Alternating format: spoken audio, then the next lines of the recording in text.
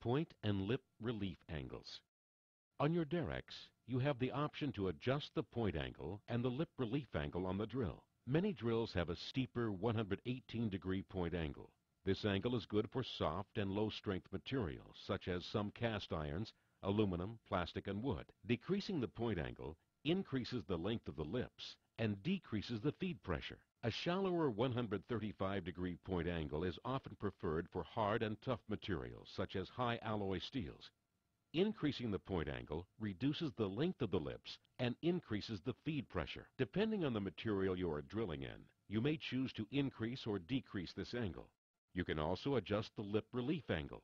This is the angle at which the surface of a drill falls away from the cutting edge. To prevent rubbing, the cutting edge must be relieved to permit the chisel edge to penetrate the workpiece. Consult your user guide to learn more about angle adjustments.